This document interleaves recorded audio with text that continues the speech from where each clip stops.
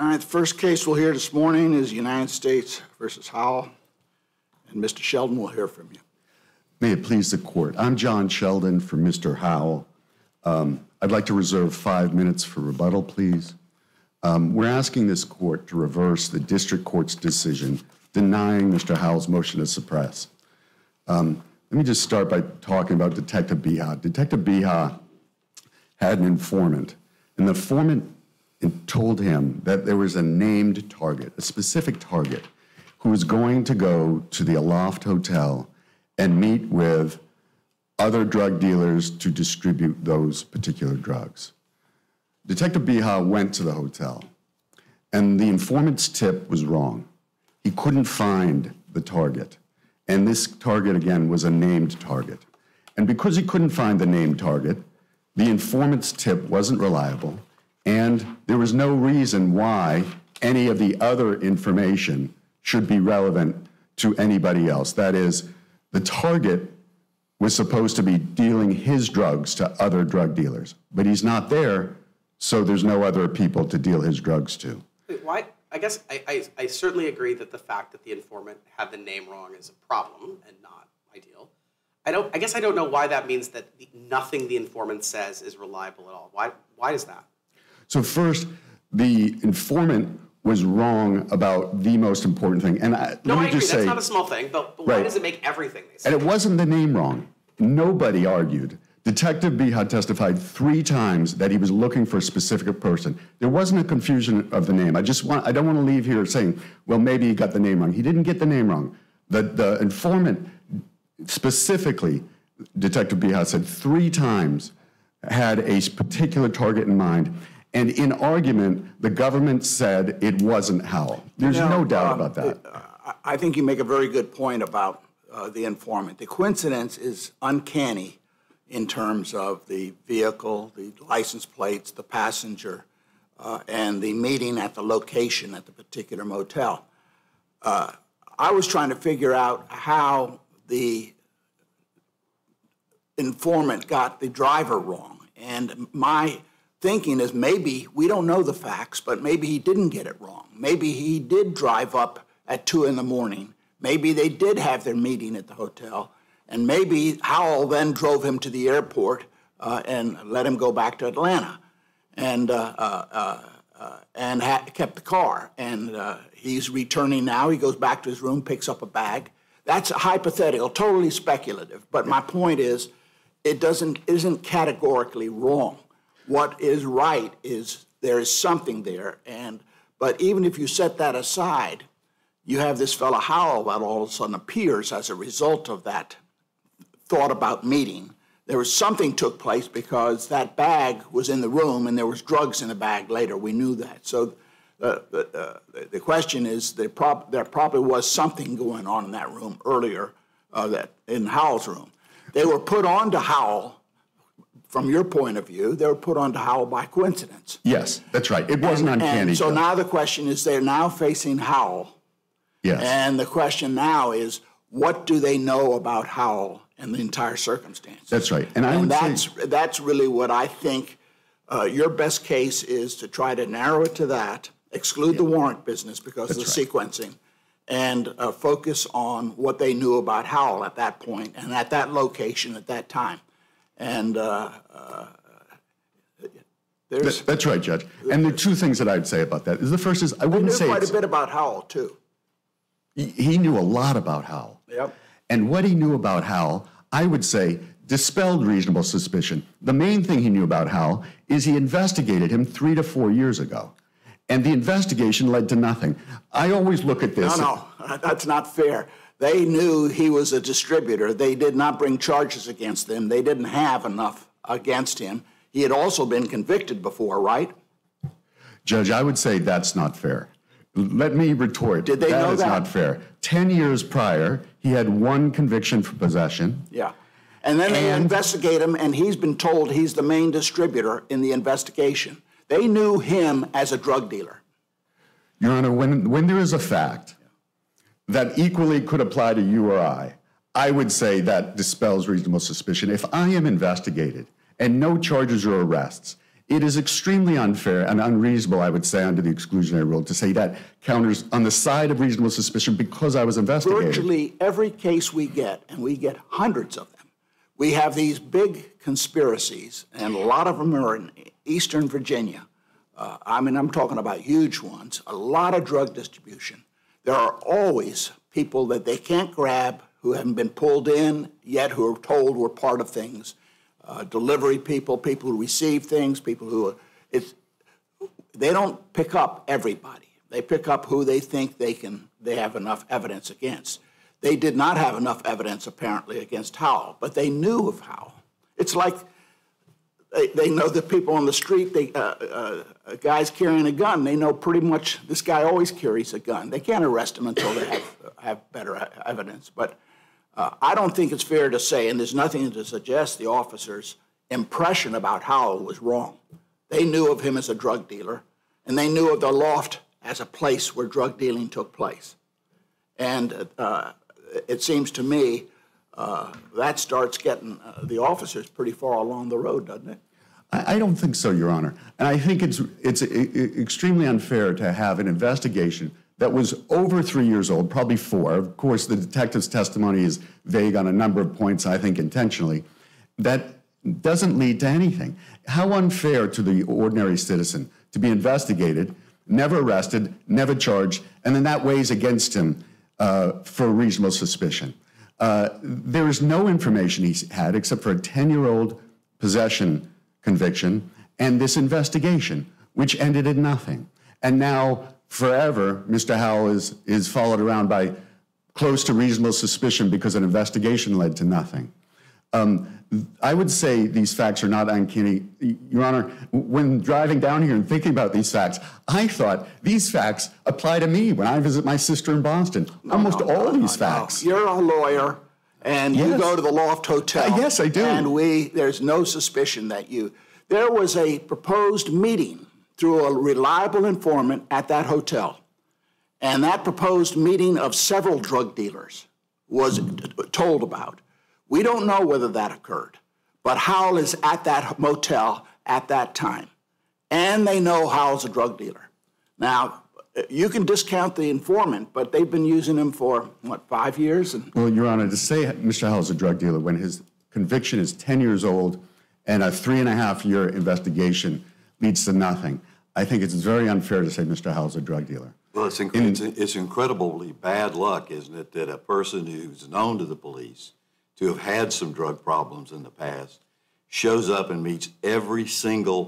checks every single box that the informant said except the name.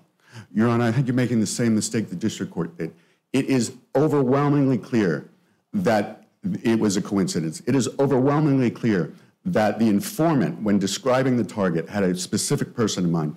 And 100% of the evidence says this was a named person. They didn't name him for obvious reasons at the evidentiary hearing. It's a named person. The Detective Behan never suggested that it may have been Howell that was being described. The government never suggested. The government literally said during argument JA 140 to 141, the government said it was not Howell.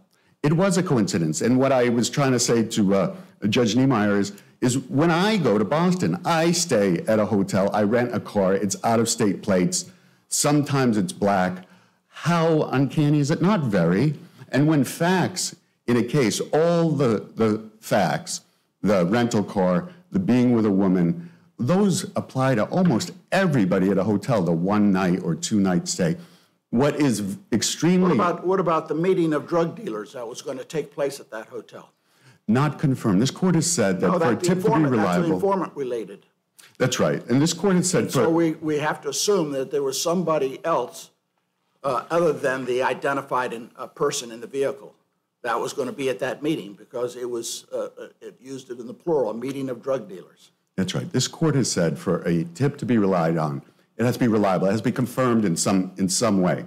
The extent that Detective B had tried to confirm the tip, it was not confirmed. That is, the target wasn't there. Of course, it's possible that the target was there and left. However, to the extent he tried to confirm it, he couldn't confirm it, but he found Howell's name. It is a catch-22 to say he found a drug dealer. In fact, of everything we know about Mr. Howell, weighs against reasonable suspicion, including this very important fact that Mr. Howe wrote his own name in the guest book. He signed in under his own name. Remember, the informant said, or the detective Biha testified, that he was very aware that drug dealers don't use their own name when they rent cars or they log in at a hotel. And Howell did. The few facts that match, Does the record show who rented the car? No, there's nothing about who rented the car, right? And what I say in my brief is, look, when you drive a car, I'm often driving my wife's car or somebody else's car. The license plate, running the registration doesn't tell you who's driving the car. Well, I understand, Same with the rental. but the rental agreement would show who signed off on it. That's right, and there was no evidence about that. And I'll save the remainder of my time for rebuttal. Okay. Thank you very much. Yeah, thank you, Mr. Sheldon. Mr. Cheney? Ms. Cheney, excuse me. Good morning, Your Honors, and may it please the Court. My name is Assistant United States Attorney Amanda Cheney. This Court should affirm the denial of the defendant's motion to suppress for two primary reasons. The first is that the totality of circumstances surrounding this traffic stop do establish reasonable suspicion of narcotics trafficking. The other is the existence of the outstanding warrant for the defendant's arrest, which independently provides sufficient basis for the traffic stop. Because this is a case where the totality... Can I flip that around? Do you agree that we could uphold the search without reaching the arrest warrant issue? Yes, Your Honor. Because I guess I will confess some trepidation about the arrest warrant issue. So you think that we could just ignore the arrest warrant entirely and uphold without relying on that? I think it's an independently sufficient basis. So then you think both of them are independently sufficient basis? Yes, the warrant Your is sufficient and the non-warrant stuff is sufficient? Yes, Your Honor. Okay. Because this is a case where the totality The sequencing, I think Judge Hyten's question points to a slippery slope, because it seems to me the sequencing of the information about the warrant gets you into trouble as you go along. I mean, if this traffic stop was not justified by a traffic violation, the traffic stop was justified by suspicion of drug trafficking.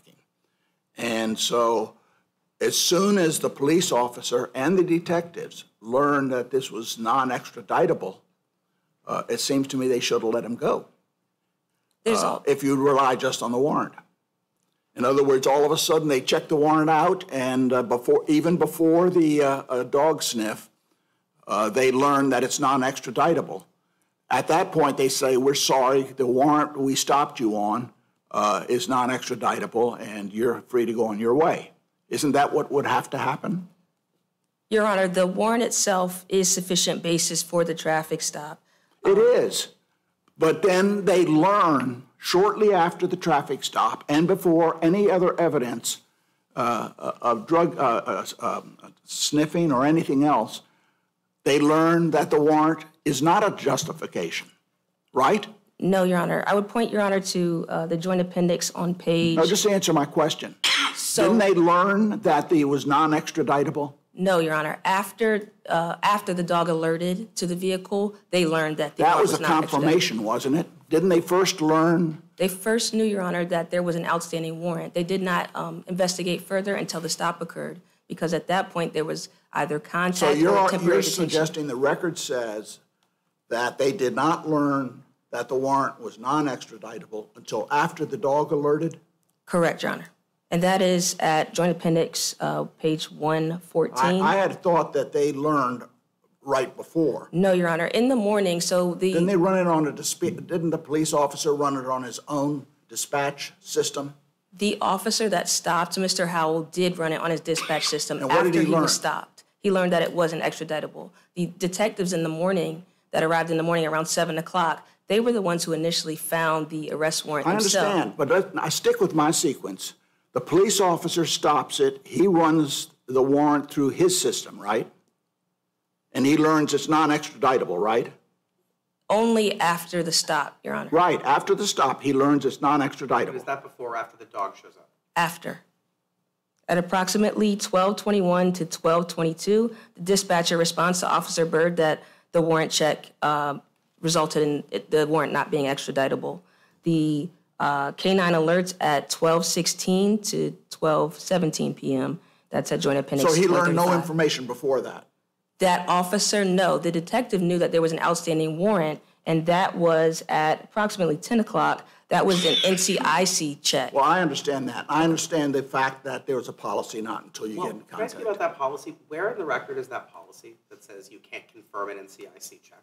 The record, I don't have I wasn't these. able to find anywhere in the record where there's policy supposedly exists. I don't have the joint appendix page. It was attached. It was an exhibit at the motion to suppress hearing. Okay.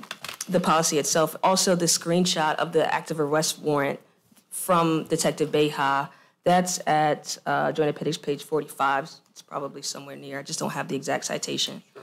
Can I take you back to the reasonable suspicion issue, which we could just decide this case based on?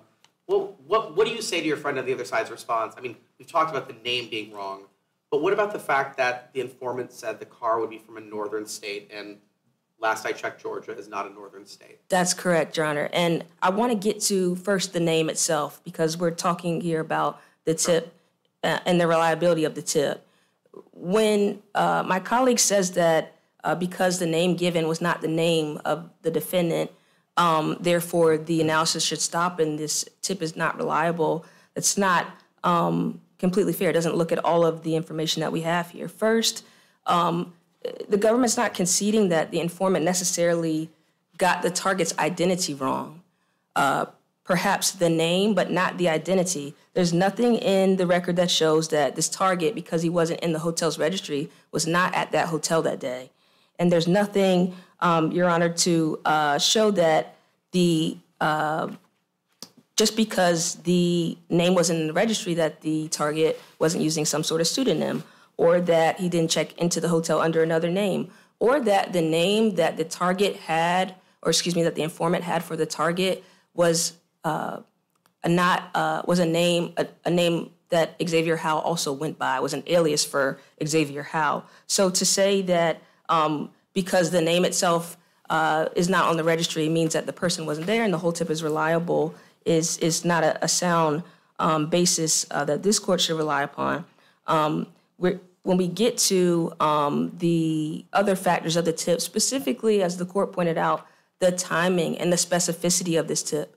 This particular morning, the people involved in this drug deal were supposed to be leaving the hotel.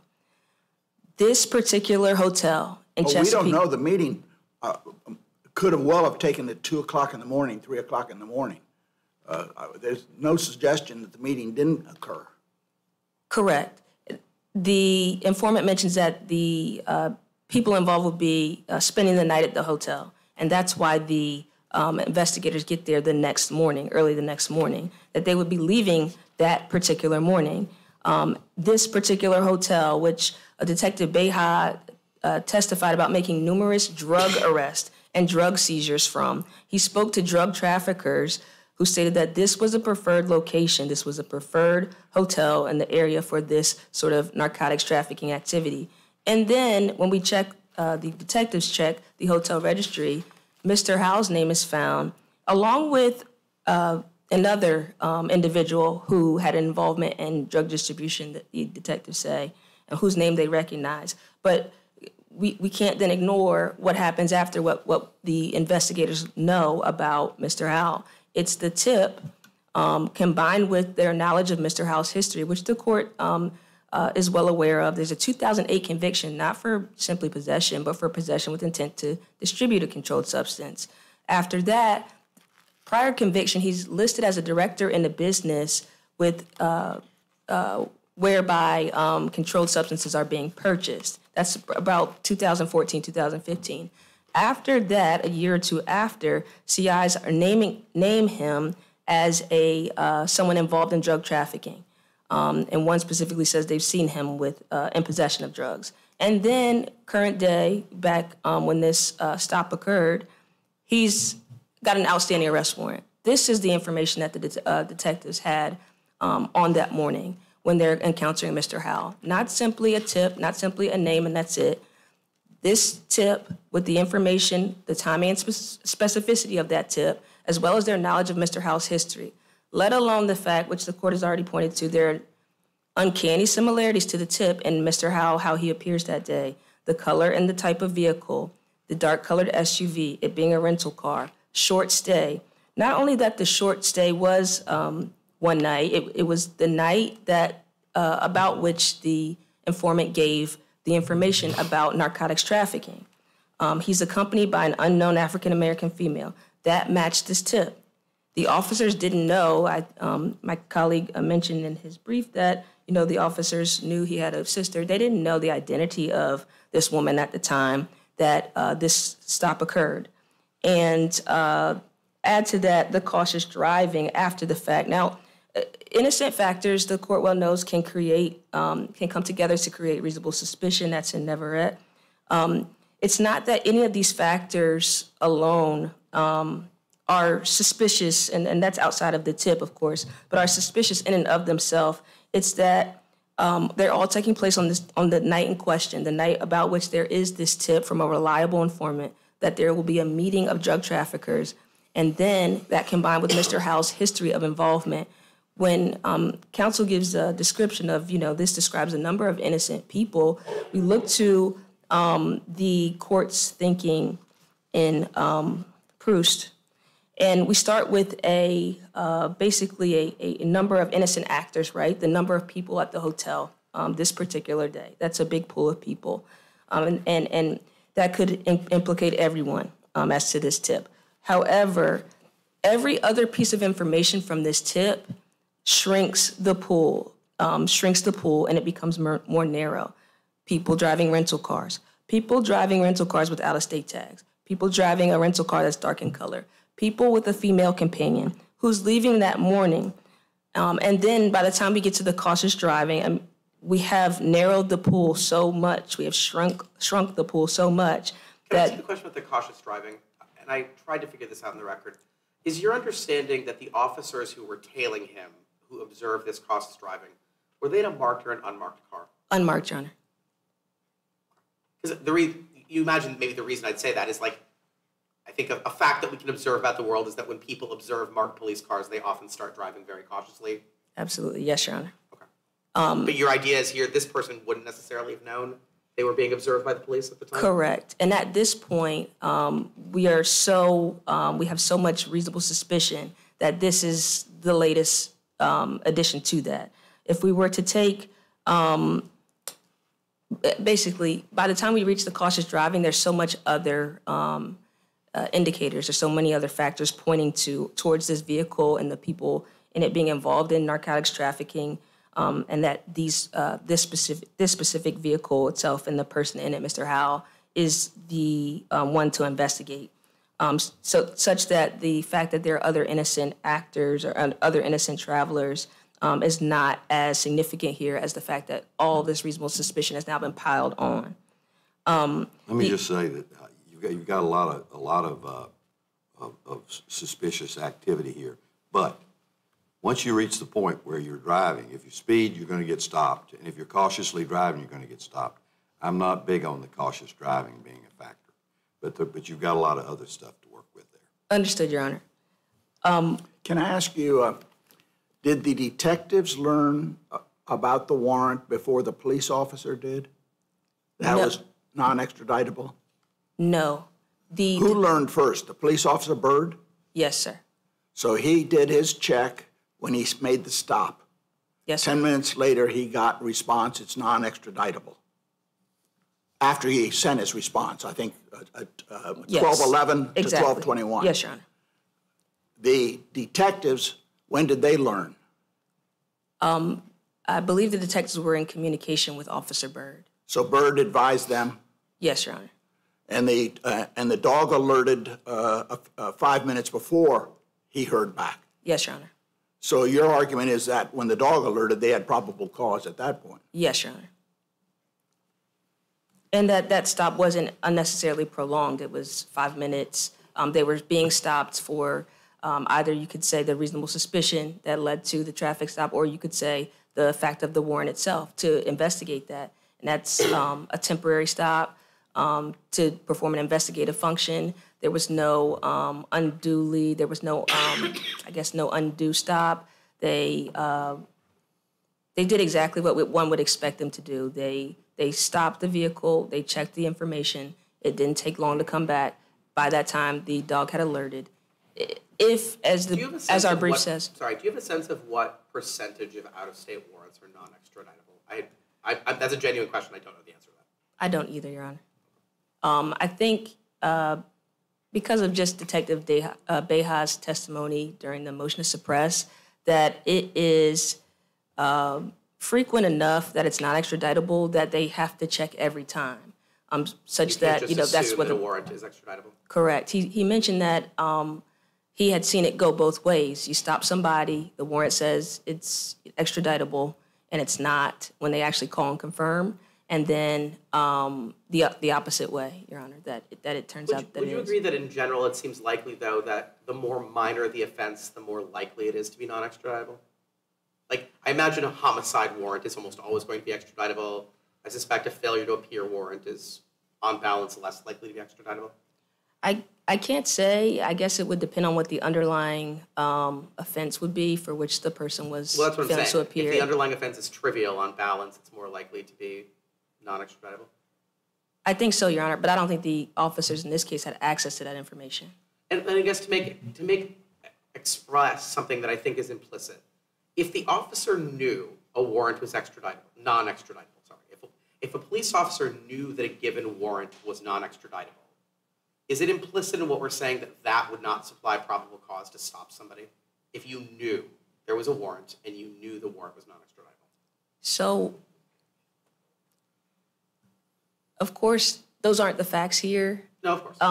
I think that the policy in this case exists, and it's a national policy because it's just a record check. And the detectives talk a little bit about this. The hypothetical is when the officer stops the vehicle and he knows the warrant can't be extraditable, is not extraditable. Is there Can he use the warrant to stop the vehicle?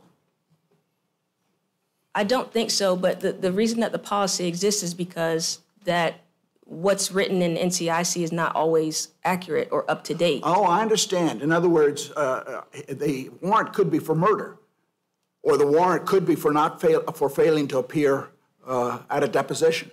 I mean, we're talking about a big range of things. But my point is, it's really just a follow-up on Judge Hyten's question. I would assume you have to concede that if the officer knew the warrant was non-extraditable, that would not form a basis for stopping the vehicle. I still think a brief investigatory stop is possible in those circumstances to verify the information from NCIC, let's say. If we're in a world where we know... He knows. He's already checked before. The hypothetical is the officer knows. He's done the check. The warrant is no good. And it's good, but it's non-extraditable. And that limited set of facts, I think that's correct. You cannot stop. And can I go back? There's no dispute that in this case, the officer knew this was a failure to appear warrant, right? That was that before anything was confirmed, the initial hit told this officer this was a failure to appear warrant. They knew it wasn't a homicide warrant. They knew it was a failure to appear warrant. They knew that this defendant was based in Georgia and that this occurred in Virginia. That what occurred in Virginia? The stop itself. Coming into contact with Mr. Howell was in a different state, and then they see a failure to appear. They knew the failure. Well, just one follow-up on that. They knew the failure to appear warrant was for a Georgia offense. They knew that.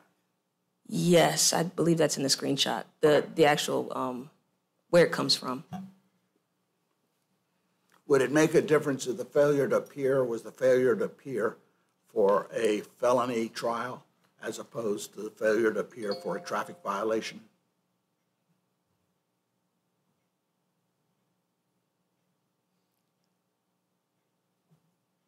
I don't think so. If we're in the world that Your Honor's created where we know it's extraditable from the second we check someone's record, if it's extraditable, then it doesn't matter that it's for failure to appear to a traffic hearing. Well, I don't know the answer to this, but I'm wondering if he fails to appear for a felony trial in Georgia and they issue a warrant for his arrest, or make it even more serious. He's being convicted. He's being tried for murder, and he's on bail, and he flies the coop, and they issue a warrant.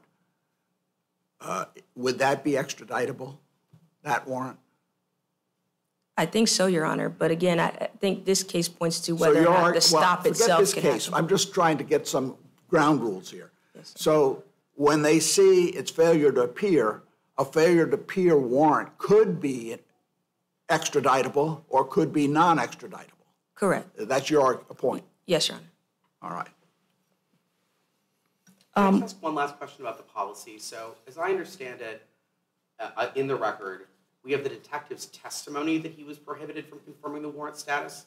Is there as the actual policy in the record anywhere? Yes, and I believe Your Honor asked me that earlier. Right, and I've asked my staff to look, and they were able to find it. I apologize, Your Honor. As I said, the policy was attached as an exhibit at the motion to suppress hearing. The only site I have, I don't. I know that it was included. 46 the right page?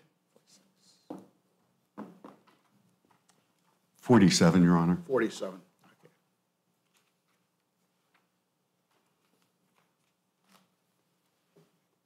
Yes, this is Chesapeake's policy. Is it the actual policy or is it the testimony from the officer? It's the actual policy, Okay, thank you. 46. And the NCIC policy that's referenced, I don't see it attached here. Understood.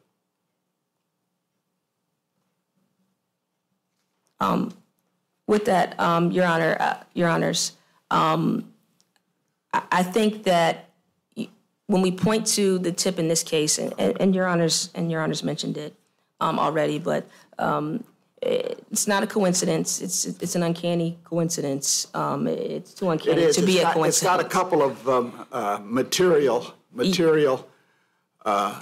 flaws in it, and the question is whether it is an accurate tip based on what he learned and something in the intervening changed the facts, like somebody else was driving changed, or it's just a misinformation. It's a wrong incident altogether. It's hard to tell because number one, we don't have the name of the person, and number two, there was also suggestion that the vehicle was coming from the north,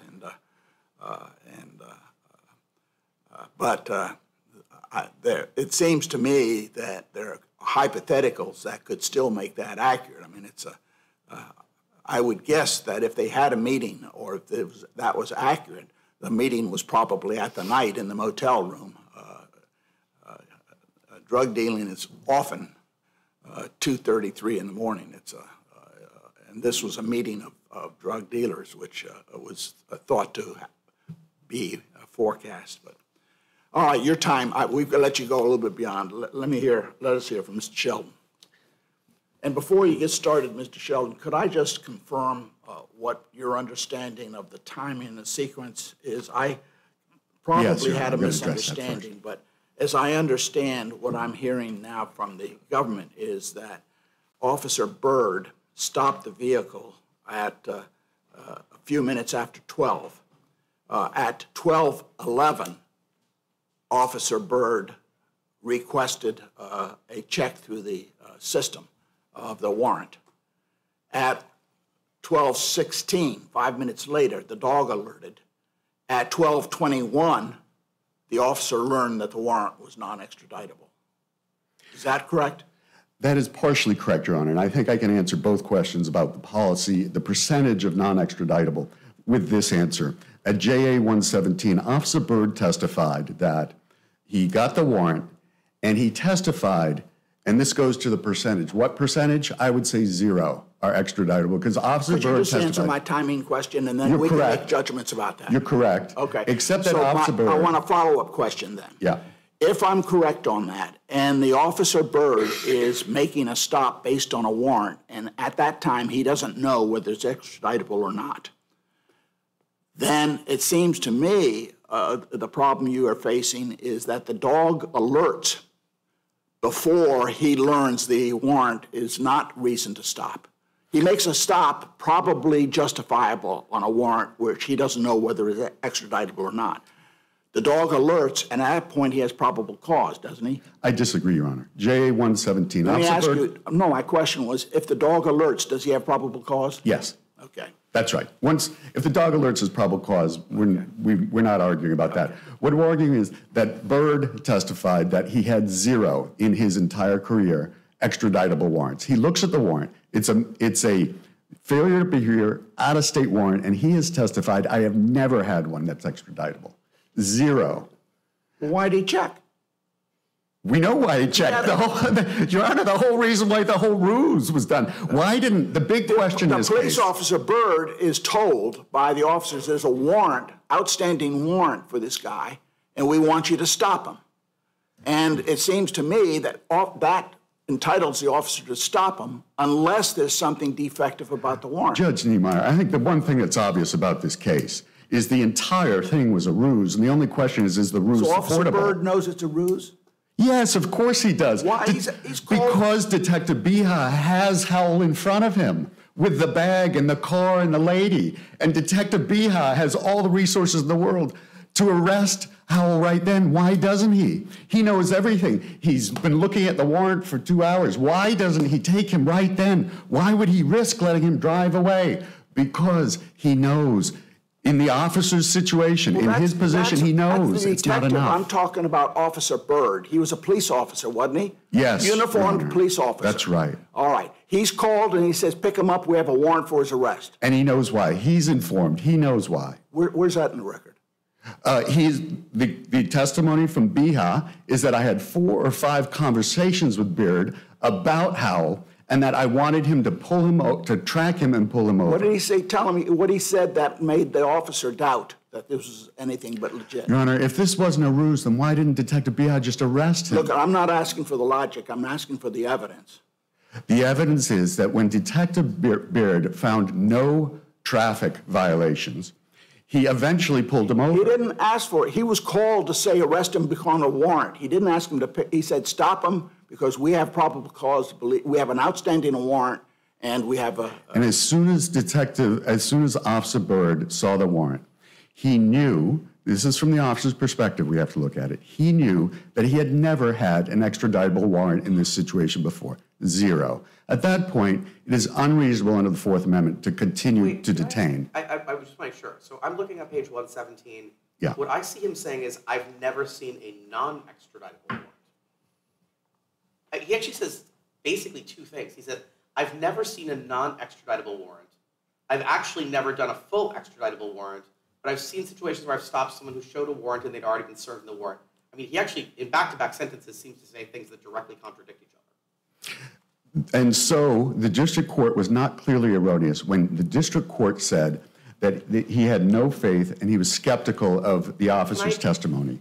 In note 6... the district court said the district court had no faith and was skeptical, or the officer had no faith? The district court said he was skeptical of the testimony in the warrant regarding the warrant and put no faith in that. In note 6. May I ask, why does that matter under Wren? Because the district court heard the evidence, made factual findings. Heart. I mean, Wren says, whether that makes sense or not, Wren says very clearly that what's in this officer's heart does not matter. Not what's in his heart, but the district court was skeptical of the testimony of police officers and found that it was the whole warrant issue was a ruse in note 6. That's just too and general. Those were findings. That's just too general. If you focus at Officer Byrd, he's a police officer and he makes the traffic stops. These detectives don't want to make traffic stops. They don't want to take him down like they do drug dealers. They wanted the officer to stop to determine what's in the bag. And so he tells them, we have a warrant, stop him. And he stopped him, and I'm a little surprised at what Judge Heitens just pointed out to you, that the officer said, I've never seen a non. Although I think, in fairness, when I kept reading, I realized the court clears that up next question later and says he's never seen an extraditable.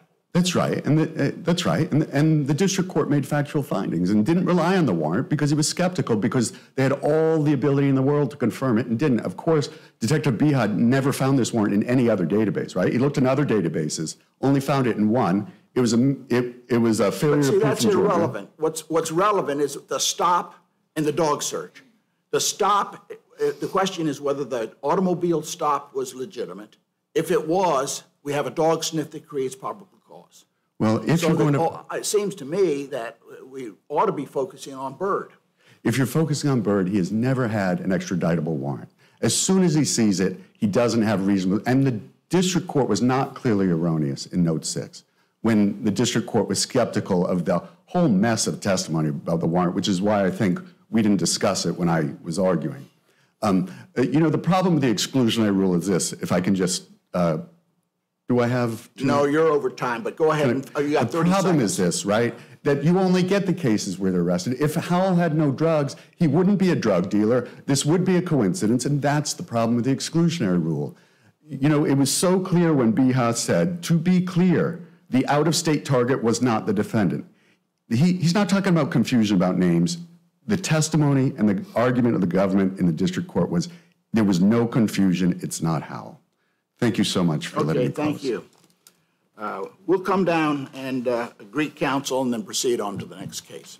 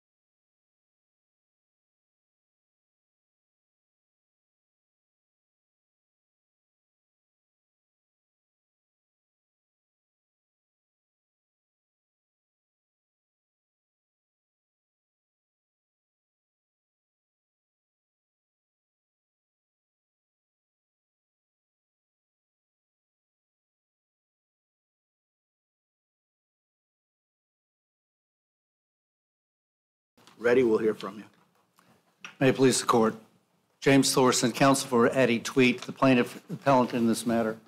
And we're here today to address the dispositive issue before the court, and that is, did the district court err when it ruled on the 12B6 and 12C pleadings in this case that there was qualified immunity for the defendants, finding that the defendants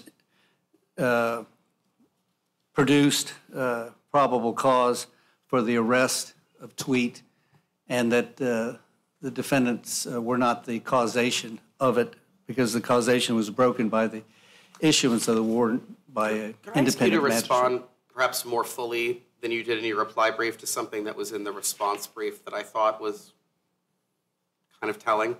So the response brief points out that in your request for oral argument, you state, this appeal concerns important legal questions that are not yet decided. How is that not a concession that the defendants are entitled to qualified immunity under prong 2? Your Honor, it's not a concession at all. But important legal questions that are undecided is pretty close to saying it doesn't violate clearly established law as declared by this court or the Supreme Court.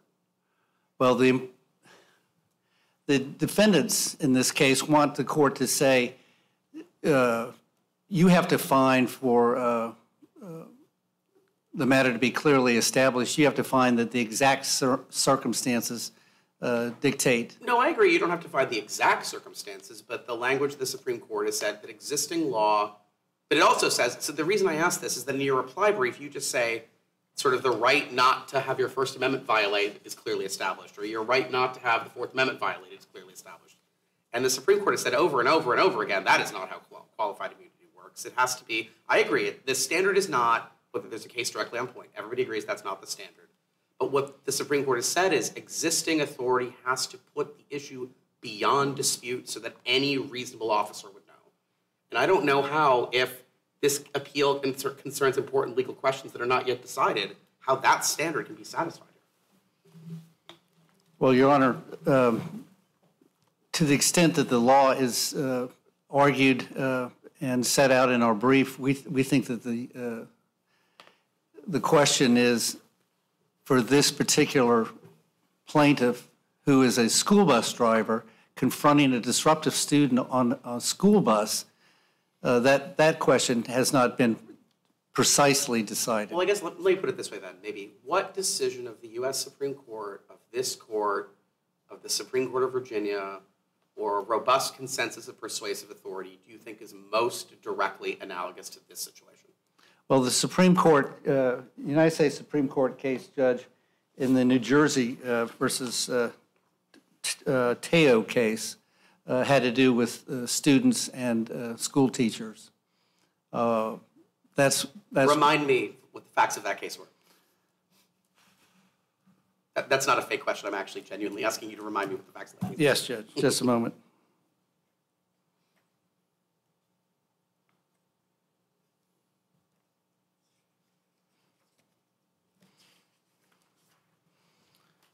Judge, we set out in our brief the precedent for courts finding Understood. regarding matters of schools. And could I ask you then maybe a different question that I also had from, this was based on your brief.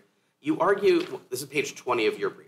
You say that the video of the incident failed to show, you said your client's name is pronounced Tweet, is that correct? Tweet, yes. Tweet. You say the video failed to show Tweet's mens rea was to cause public inconvenience or annoyance or alarm. And I guess, could you just elaborate a little more? How could a video show or not show mens rea? Well, by her I understand how it could show actus reus, but Right. it was not immediately obvious to me how a video could show or disprove mens rea. well, you could argue the video can't read a person's mind, but you can tell from the actions and the words what the intent is, and I think that's the argument.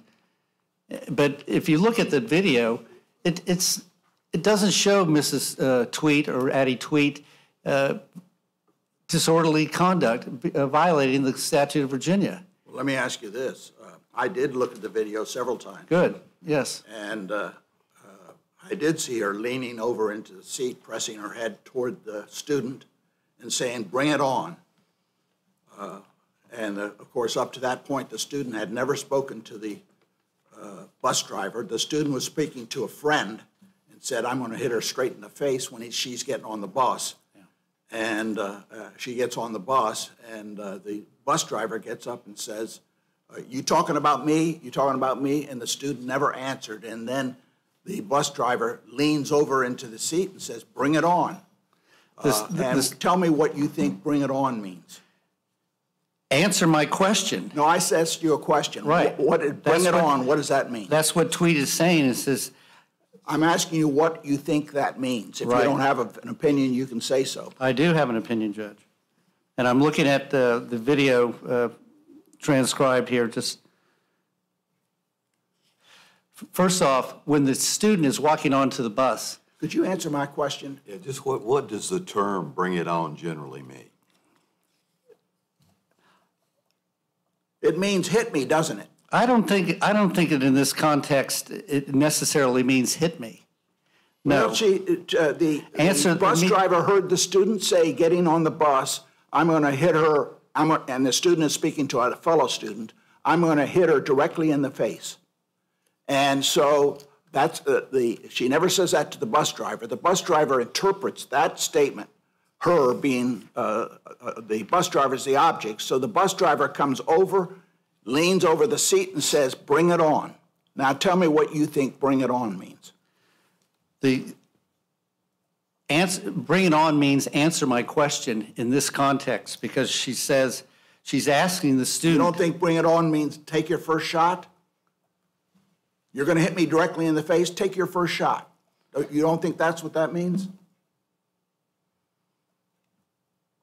Judge, it could mean that. There could be a broad spectrum of things.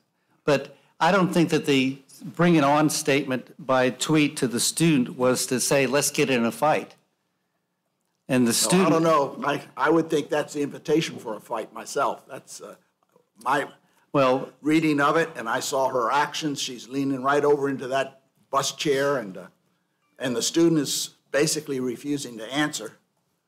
And then the teacher says, "I'm going to call 911," and of course, the student says, "I want to." Well, right after my recording, my understanding of the video was that after she says, "Bring it on," you're going to hit me in the face, And the student says at 28, 29 seconds into the video, "Yes, ma'am, that's you." She ultimately admitted that when she got on the bus, when she was getting on the bus, that's what she was intending to get the message across to Tweet. She was speaking loud enough so that Tweet would understand that she wanted to hit Tweet in the face, straight in the face. Difficulty strikes me that your client has here. So we have a warrant in this case, which normally would break any causal chain. Does the complaint make any allegation of Rhodes telling Jones to say any particular thing to the magistrate judge? Is there any, when I looked at the complaint, I didn't see any allegation.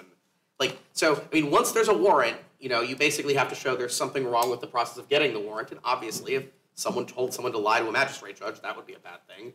But does your complaint actually say, Rhodes told Jones to say X to the magistrate judge? Is there anything in the complaint about that? Well, I think you can refer, paragraph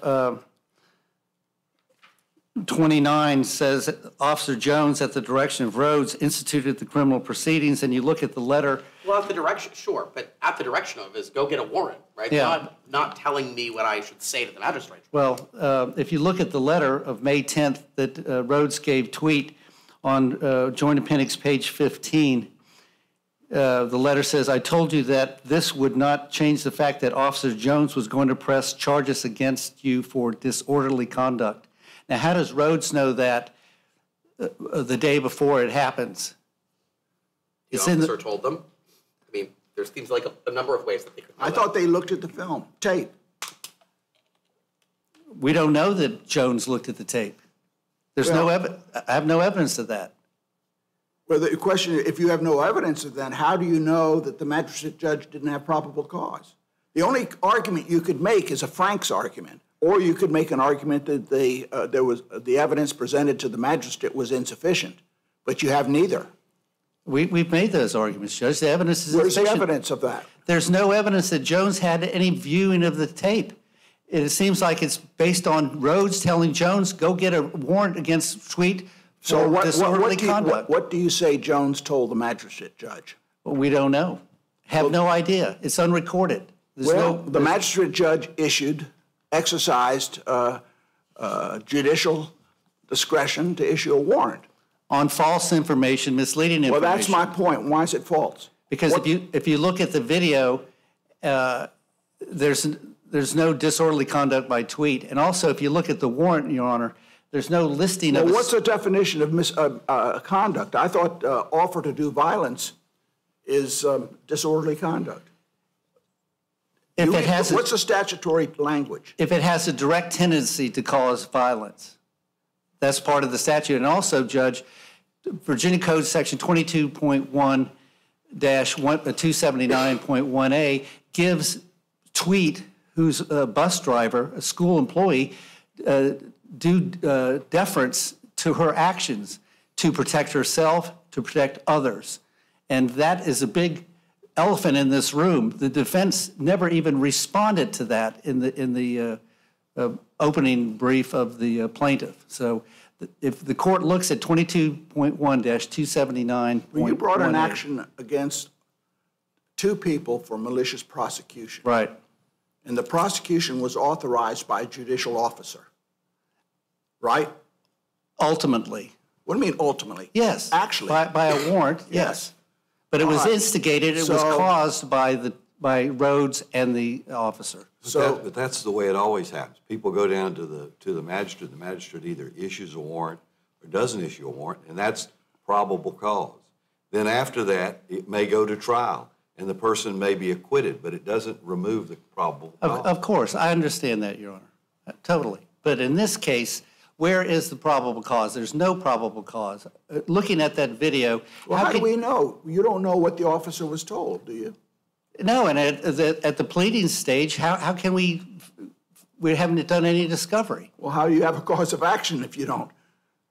Because there's got to be... because we know that the girl caught on the bus... I can tell you that the video would justify a claim that the statute was violated, I think. In my judgment, looking at the video, it looks to me like the bus driver offered to get into a fight with the student. Bring it on, hit me, basically. Let's get this over with. Well, but she didn't, Judge. And she said, I'm going to call somebody to get you off the bus. Well, the girl gets up and says, F you, I'm leaving the bus, and F you, bitch, to everybody when she leaves.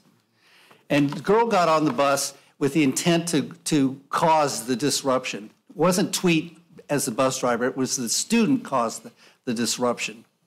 The student didn't even talk to the bus driver. The student got on the bus. The student was talking to the bus driver when she got on by saying, I'm going to hit you in the face. That's what the student was talking about. The student was talking to another student and said, I'm going to hit her. Okay, they're talking to the student, and the student gets on and sits down.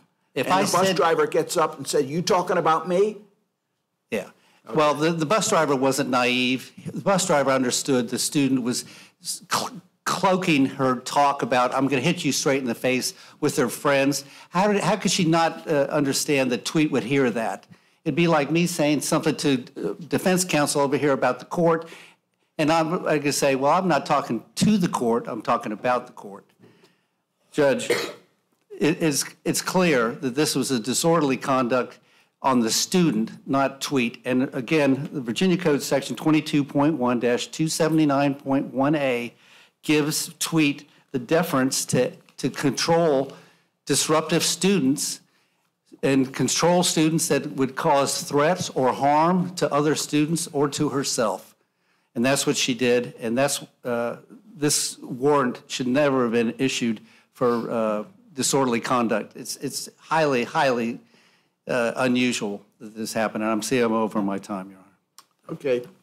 Thank you, Mr. Thorson. Mr. Sparks. Good morning, Your Honors. May it please the Court. Randy Sparks from Kaufman and Knowles on behalf of Officer Jones in this case. Your Honors, we're here, and I think that in your questioning with Mr. Thorson, you've hit the very main issues. I won't belabor these points, but I think the short answer in all of this is that the district court did exactly what it was supposed to do in these circumstances. Faced with a qualified immunity argument, it took that issue up at the earliest time it could so that the government officials wouldn't have to go through the trial. He reviewed the video that was referenced repeatedly throughout the complaint and came to the conclusion that there was probable cause. I mean, literally, the district court found probable cause. You read this record and you step back from this case and you say, the bus driver overreacted, got involved in something, a student's conversation with another student, that the school system overreacted in pursuing criminal prosecution. Why didn't they just discipline her, counsel her, and warn her? And it seemed to me when court threw it out throughout the case, it was probably justified as a reaction by both parties. And you wonder now, we're here on a collateral proceeding saying that who struck John, whose overreaction was the worst. I mean, it's and the district court throws it out for qualified immunity, saying this is.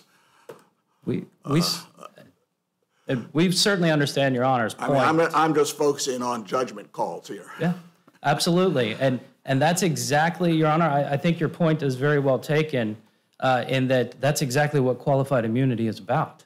It's about those judgment calls, and that as a government official, and particularly a police officer, you don't get called to the carpet every time you make a judgment call that maybe was not the perfect one under the circumstances. What we have here is we have a police officer that was handed over this situation and went to a magistrate judge, got a warrant. The short answer, Your Honor, in all of this is I do believe that what we're looking for, at least at this point, even on qualified immunity, we're not even looking at did he have probable cause. It's that objective reasonableness standard. But the district court went forward. They looked at the video and said, based upon the circumstances, and I think Your Honor's right, we have a student that got onto a bus running her mouth to her friend. I think that the video shows that the student gets on saying, I will punch her in her face. The friend that she's talking to says, no, you won't.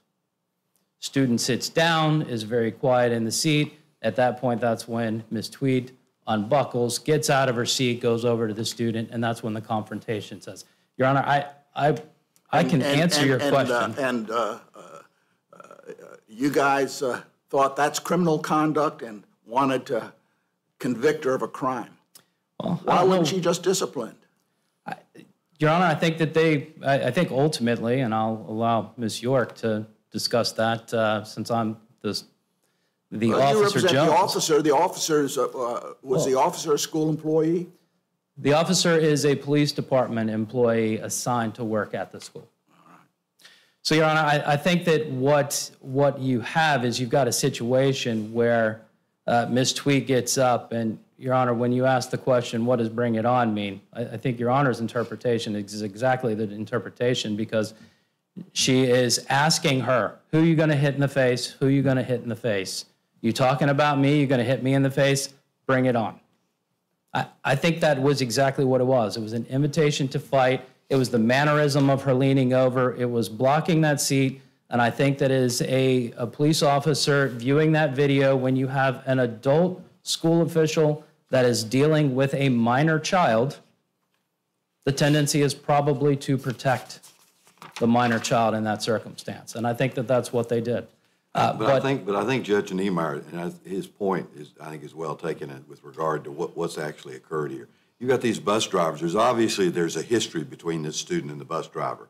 These bus drivers have students of all types on there, some of them very unruly that get on the bus, and they have to deal with a lot of this stuff.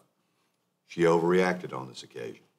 And then it goes to this Rhodes, and then Rhodes decides that we're gonna go ahead and take care of this little problem with a hammer. And then Rhodes overreacts. And then it gets to this. I think the district court did the right thing here, but this is what happens when the wrong people are running the show.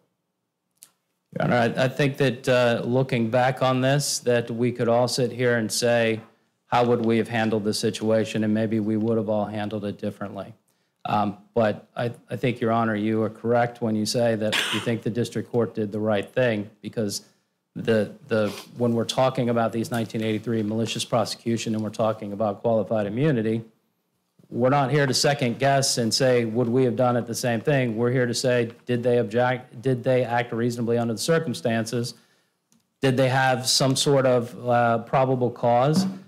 And I think in these circumstances, Judge Hudson very clearly found from looking at the video there was probable cause to believe that disorderly conduct occurred. And the fact that both he and the magistrate judge found it stops the causation. Let me ask this question. Did the district court say it was not going to reach an issue of clearly established law because there was no constitutional violation, and yet still found qualified immunity? He did, because to get the qualified immunity, it's got to be both, that there was a constitutional violation, and if there was the violation, that's how you overcome the qualified immunity, that there's a constitutional violation that was clearly established. Since he found no constitutional violation, he didn't need to get to the second point.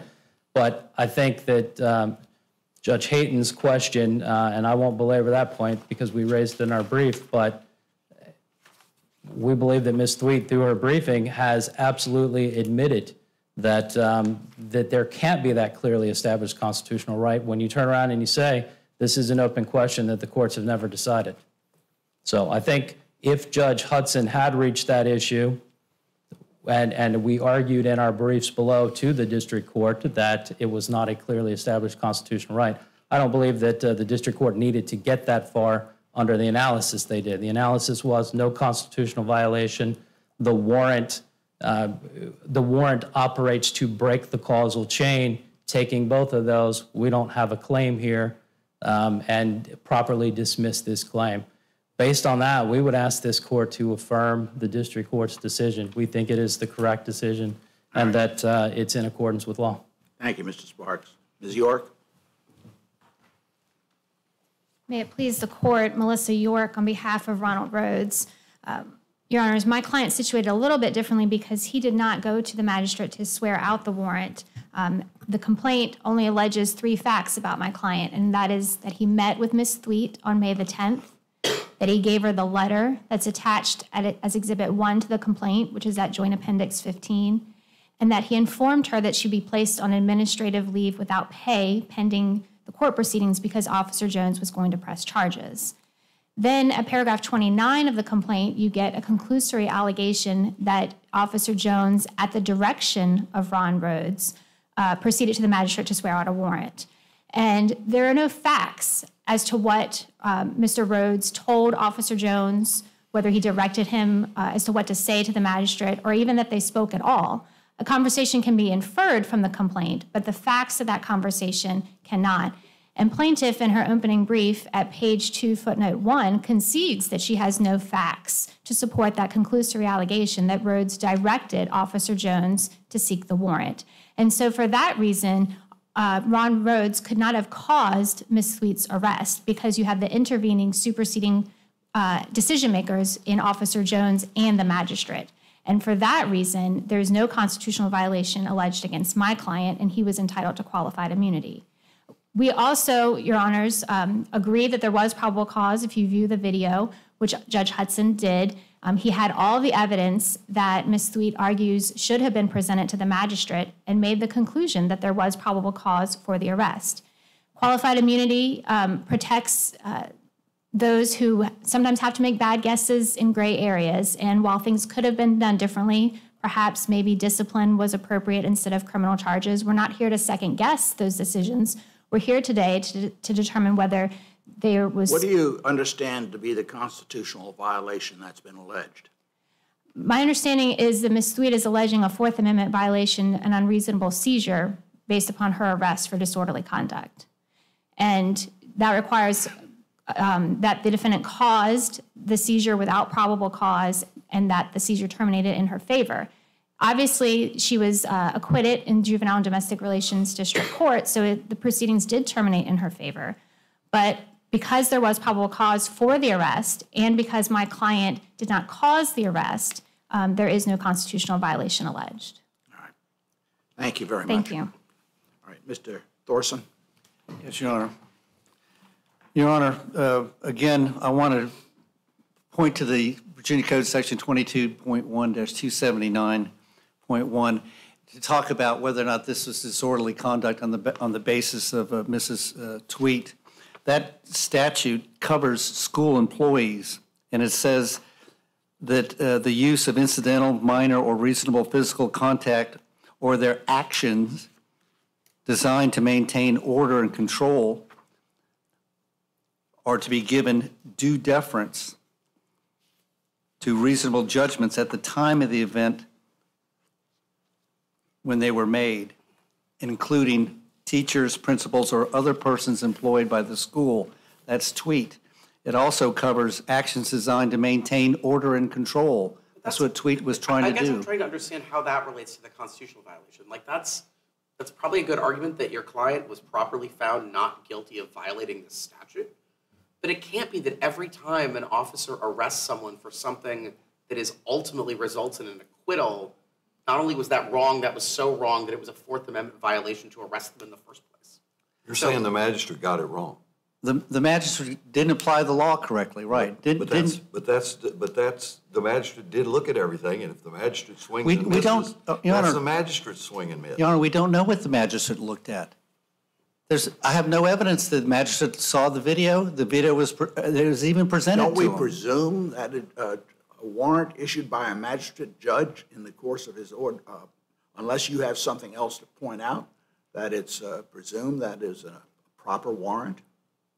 Well, in this case, Judge, if the magistrate did look at the video, he shouldn't have issued the warrant. I know, but we don't review that. We don't review that. We're reviewing the persons who instigated that. And the question is, why doesn't the magistrate's warrant insulate their liability? The arrest was made pursuant to, or seizure was made pursuant to a warrant. That's what the Constitution authorizes. Yeah, based on the oral testimony of Jones. Oral testimony. So what? And the warrant didn't even identify the student in the video. Do you know it was wrong? The oral testimony, he could have repeated exactly what the tape said, or he could have repeated exactly what's in the letter, or both. I don't know, Judge. We'd have to. We don't know, but we'd have to take you've got the burden to prove that. Right. You've got the burden to say that there was a warrant for the seizure. You've got to demonstrate that that violated the Constitution. But we've and made. You say I don't have any evidence. We've made a plausible case to get past the pleading stage, Judge. We've made that plausible case. I don't understand how you say the magistrate judge acted improperly. He acted on false, misleading, or incomplete information. Where is that? Provided by Jones. Can I just assert, where in the complaint does it allege that? The complaint alleges he did it at the instigation of someone. Where does it allege that the magistrate acted on inaccurate information or that someone left information out to the... Basically, Judge Niemeyer said earlier, like basically a Frank's argument. Where is the argument in the complaint that says the magistrate judge was lied to or given false information or anything like that? I believe we made that statement in the complaint.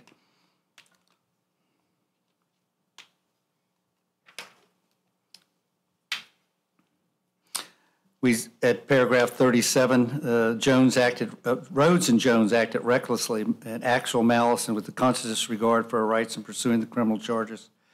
That we said that the bus film, as summarized in the letter on its face, was so lacking in indicia of probable cause to support the charge of disorderly conduct as to render official belief in existence by the magistrate judge unreasonable. And